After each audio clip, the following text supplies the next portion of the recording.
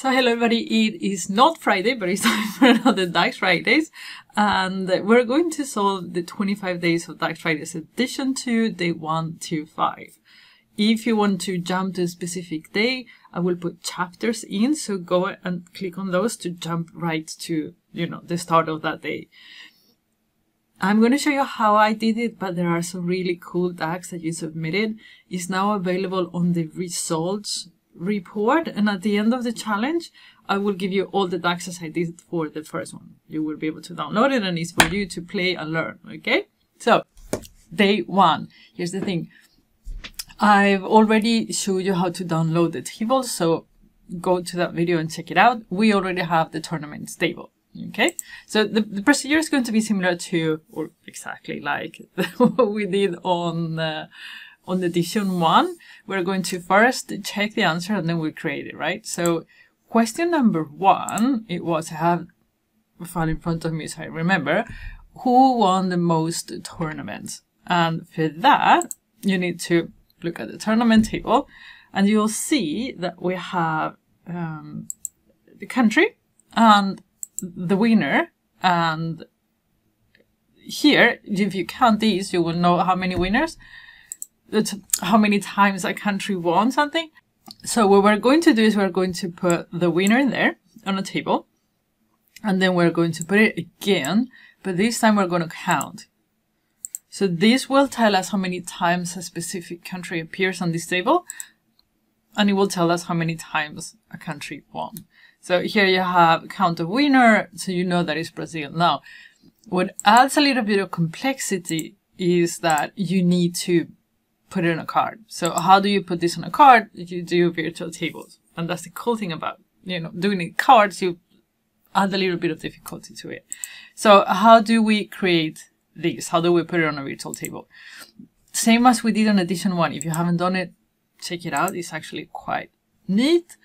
So we're going to go table tools, new table. I create my virtual tables on here. I can't bother to go to another software, but you create them where you like. Okay. So what we need to do is to summarize the tournaments table. That's the one that we have imported so far. And then we want to have the winner. And now we're going to do a count. Now, if you have big tables, you were yelling at me the last time, you don't want to do the count inside summarize, you do it in columns. But this is a small table, please. So let's not do it more difficult than it actually is. So we're going to have winners, or count winners. Count winners. And we're going to count exactly the same thing that we did, on the table before, but we're just going to do it here in a virtual table. This is going to give you the same table that we created before. So if you sort this thing up, you'll see that we will have, sorry, the other way around, that we have Brazil 5, highest one. Now, you need to get the first line, the top one. So one way to do it is you do top N1, and that will get the highest one, and the highest of 1, count winners, right? And now suddenly we have that. And now what we need to pick is the name. So if I copy this, and we're going to create a table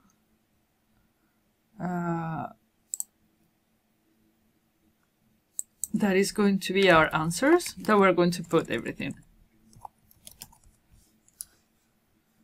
So there.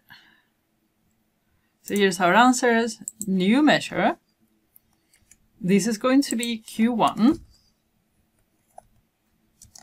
And then what we're going to do is to calculate and then get the selected value. There are other ways to do this too, but I think this is the most, not measure, selected value. Selected value of what we want. We want tournament winner, right? So get whatever it is from the table that we just created, get whatever it is on column tournament winner. That's all you need to do. And then if you put it in here,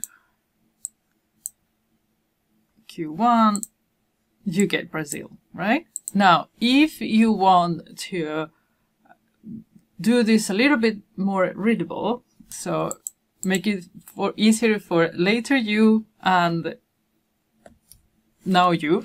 So we're going to put these into variables. We're going to say count winners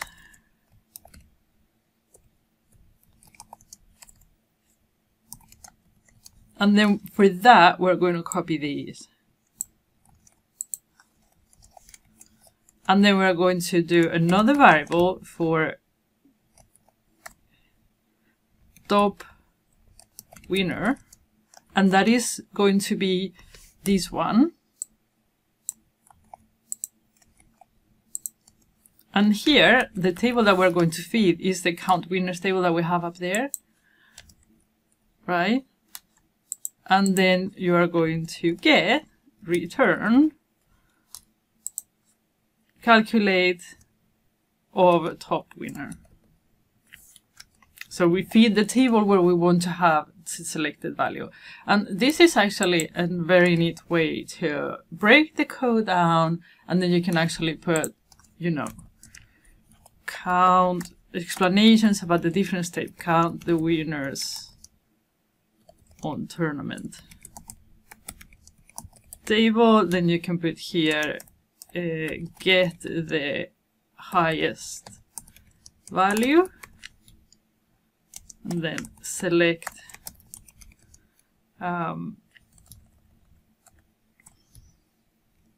select the winner from the winning column. From the winner column.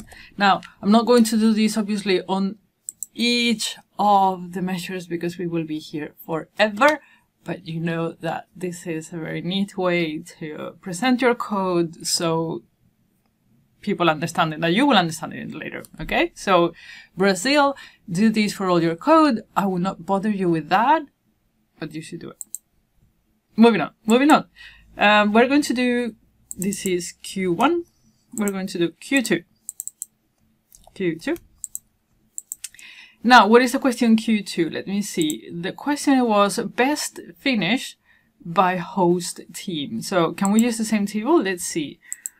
If we go to our tournament table, here we have tournament table, we have host teams, and we have winner host team. It's already calculated. How fantastic. I know that some of you did not see these and counted in another table, which is totally fine. But we have it calculated, so we're going to use it. We're definitely going to use that. Okay, so how do we do it? Okay, so we have the host country, and then we have a column that tells us if they won or not, put it on the table. So, sorted. And then we see here that it was Argentina, England, France, Italy, Uruguay, and West Germany that hosted the tournament and won it the same year. Okay, so we need to do the exact same thing as we did before. We need to put this table on a virtual table to be able to do calculations on it. Okay, so let's do it. We go here to table. We're gonna get rid of this one, and we're going to do new calculation. Okay, let's do it. So we do summarize, the same as we did before. We have to pick the table, tournaments, it says there. Then you have to put the columns that you want to group by, which in our case is host country. And then we're going to do a calculation. If you have bigger data, use our columns. Here it doesn't matter. So host 1, you have to give a name to the calculation, and then you do the DAX, which is the sum of host, what was the column? Host 1, right? We'll see it in a second. Okay, so now we got the same table that we got before. This is exactly the same thing. And then here we have the countries. So we need to get the top and then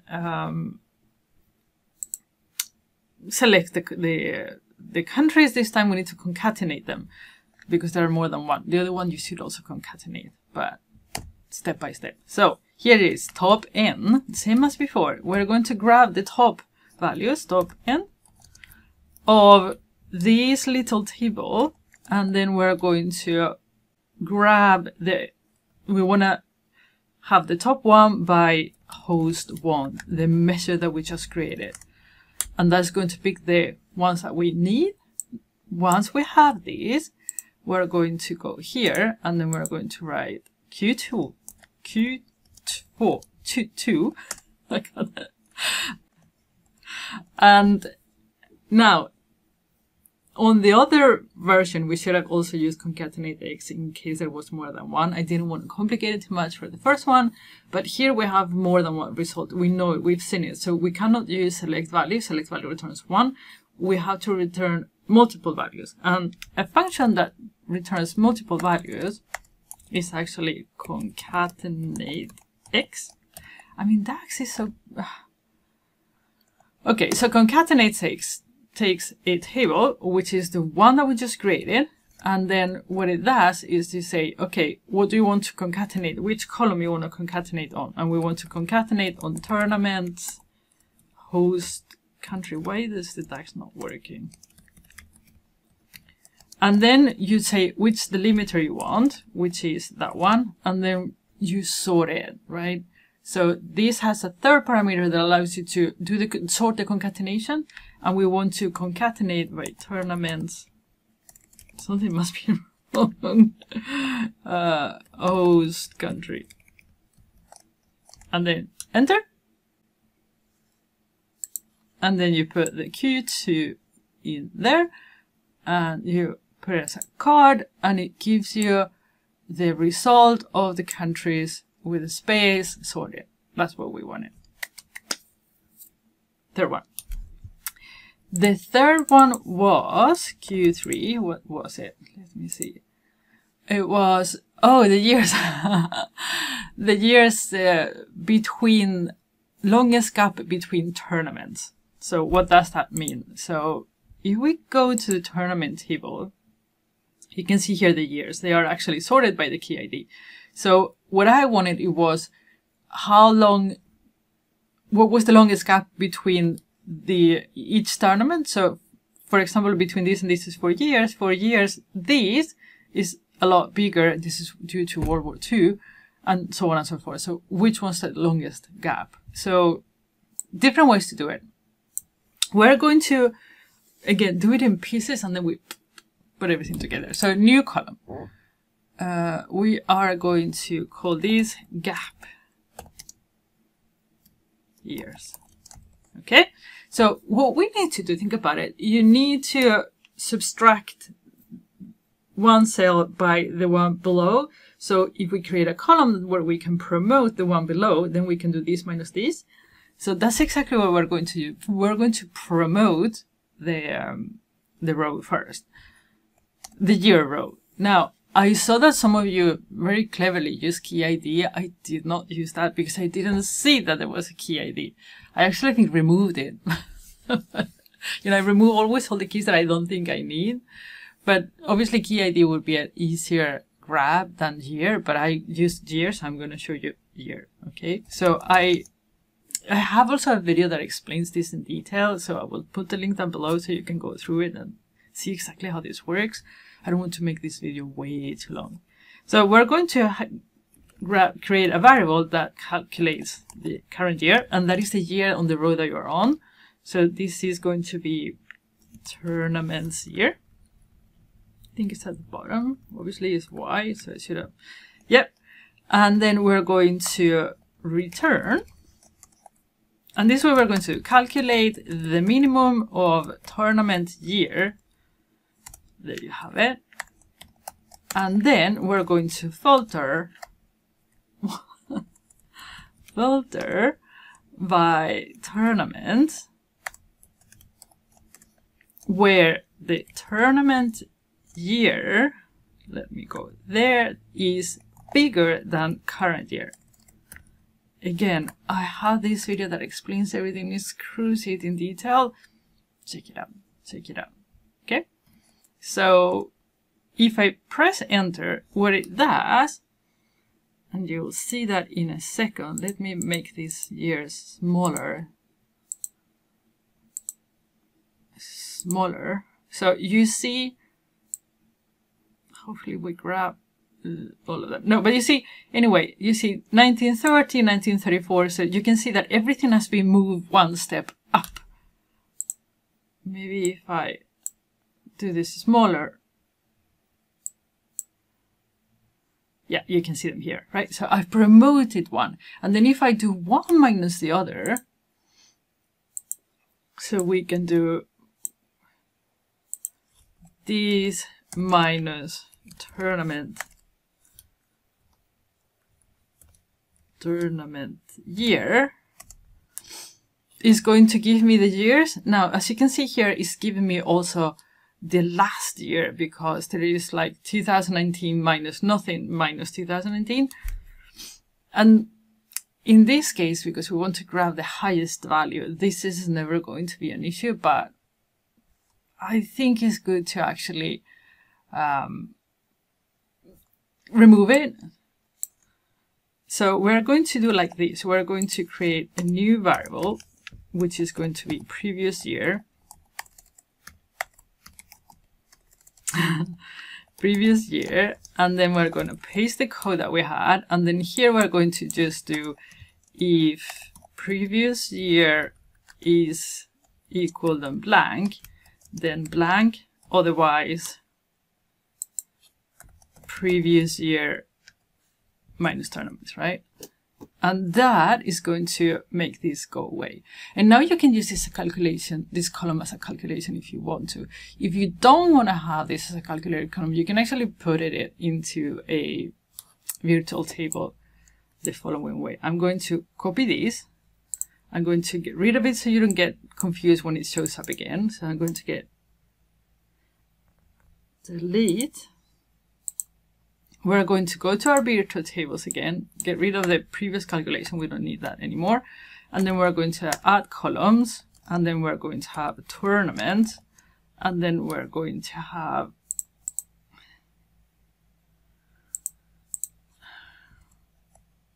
a new calculated column in the table, which is going to be our gap years. Oh, so annoying.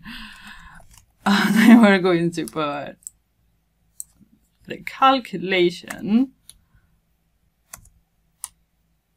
And what it does is, you can see it returns the entire table with that column. You can actually do it so it just returns the column that you need. And then once you have these, you know the drill, right? We go back to here and we create the measure.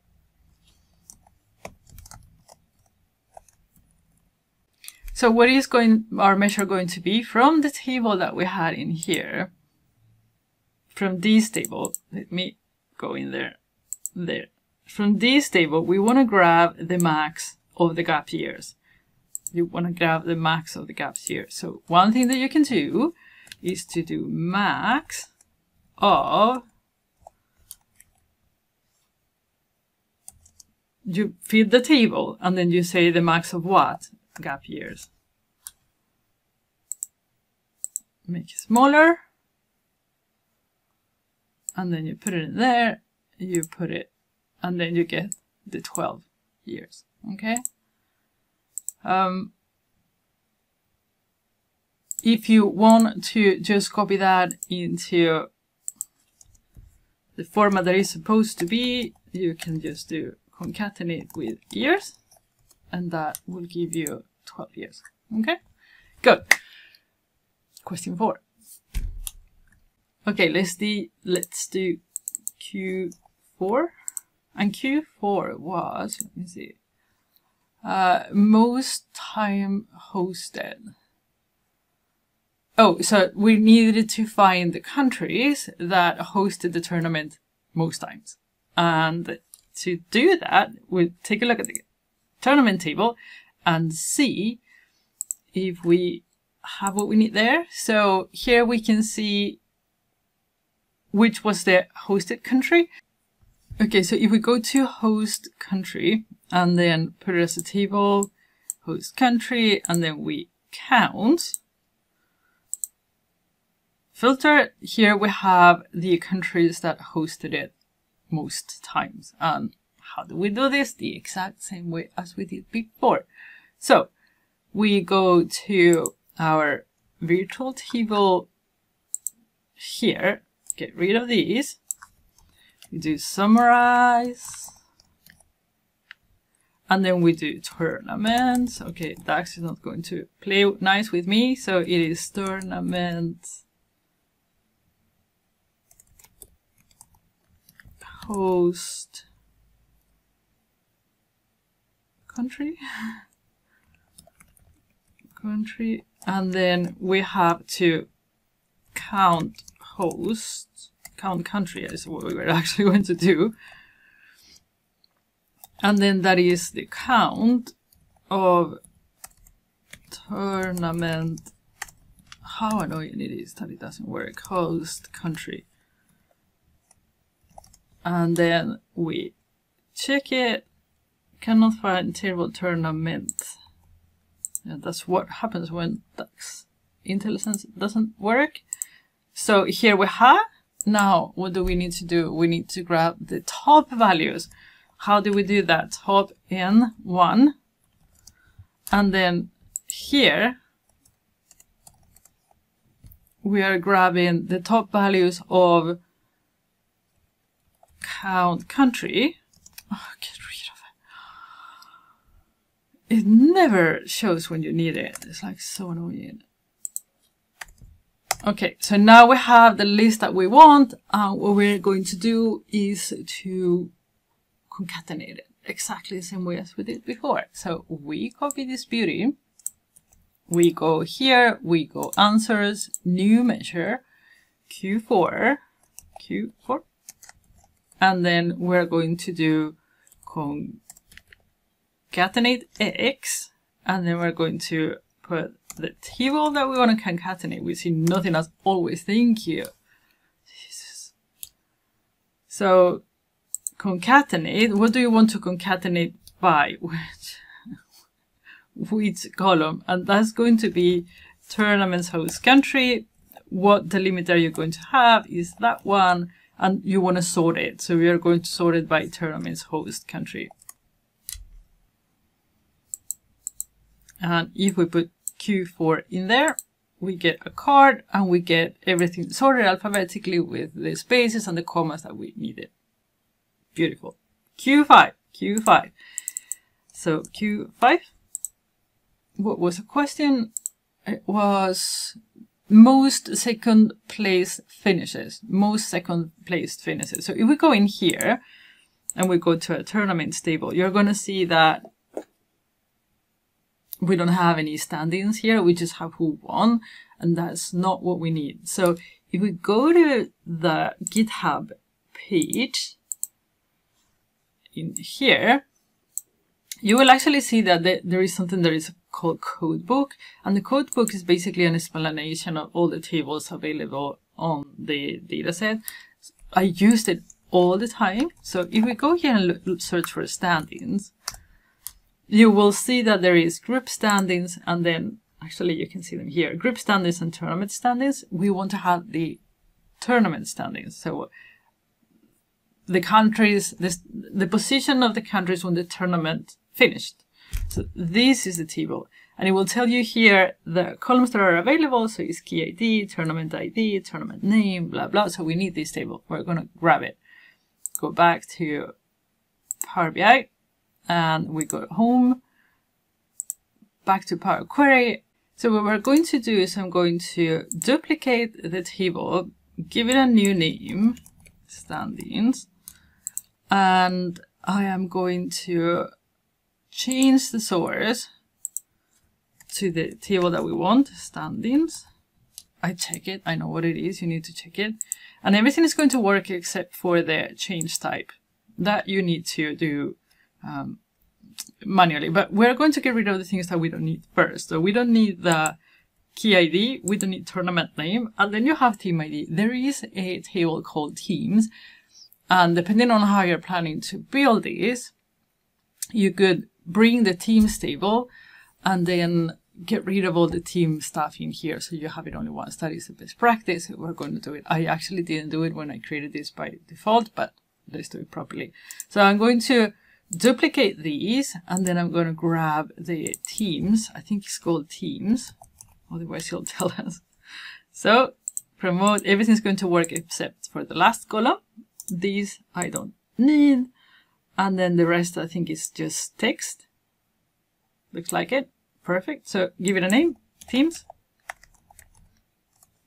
And then on the standings, then we don't need these two because they are already on the teams table. So this is the only thing that I need, the tournament and the position of each team. The position should be a number. And that's all. Just close and apply, and then let's check the model once it loads to make sure that the connections are created correctly. I always disable relationships. It always turns back on. I'm not sure why. But yeah.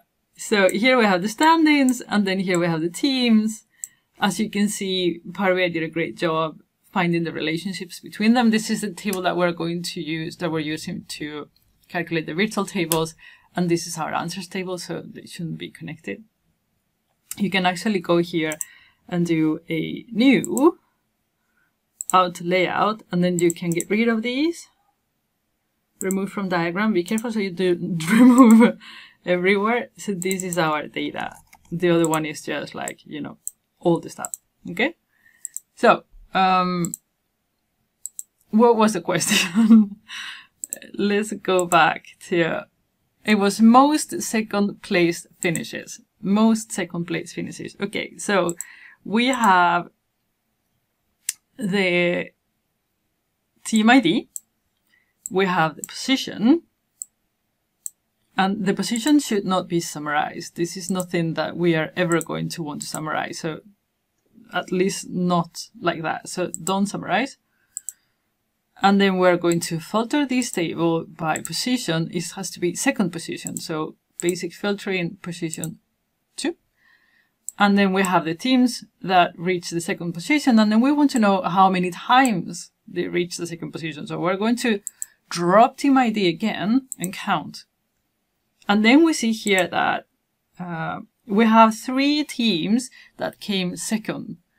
And the teams are, we need to go to the teams table to actually see who they are. And they are Argentina, Netherlands, and West Germany. So what we need to do now is to create this table on a virtual table and do the calculations on there. The process is exactly the same. It's just different tables and different things. So let's go to our virtual table here, get rid of everything, and we start all over again. Summarize. Oh, come on. Why IntelliSense not working? Summarize. Okay, whatever. Tournament. No, now we're not in tournament. We're in standings. I would love for it to summarize.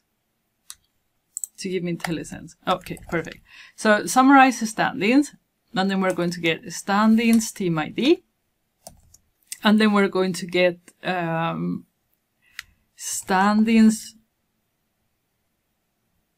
position so we see it. And then we're going to count the same thing that we did before. We're going to count the standings position. No, we count the standings team, sorry. The standings team we did count. You'll see it now.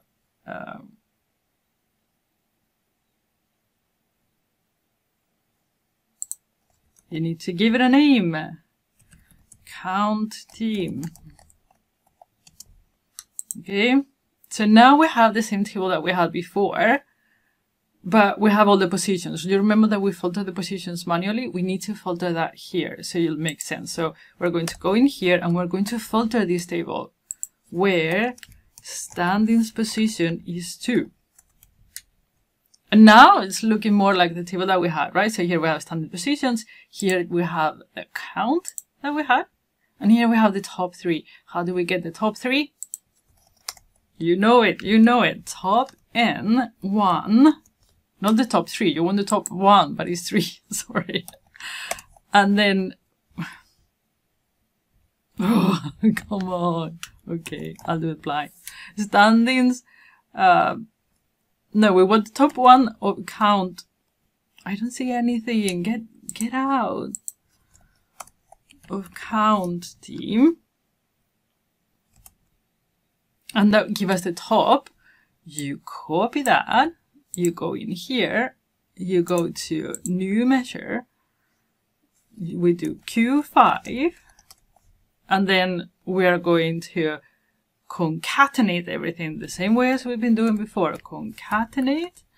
We're going to concatenate the table that we just created, and then we're going to concatenate team. Oh, I didn't put the team name. Okay, let's go back for a second. I need to put the team name from the teams table. So team name there, because I need it to be able to grab it later in the virtual table that is created in here. So I change that, and then here is team name, otherwise you won't be able to grab it. And then we're going to concatenate, going blind again, and then you need to sort it. So it's by team, probably I'm in the wrong place, by team name. Okay, so I'm going to put Q5 there. And then we have Argentina, Netherlands, and West Germany. So, we've done everything. I hope it was useful to you to see the solutions. There are very clever, very well done DAGs on the DAGs that you submitted to me. It is at the moment here. Let me show you. It is at the moment in here on 25 days of Dash Fridays. On the results tables, I'm showing you just day 1 to 5, so people have a chance to actually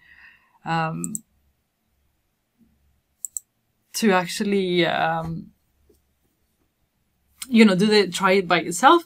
But here is all the DAGs. When the tournament is over, I'm going to, as I did on season 1, give you all the DAGs so you can see everything that everybody created. If you want to see the DAGs for a specific day, just click on anywhere that is day, and then it'll show you everything, okay? So you can copy it and do whatever you need to.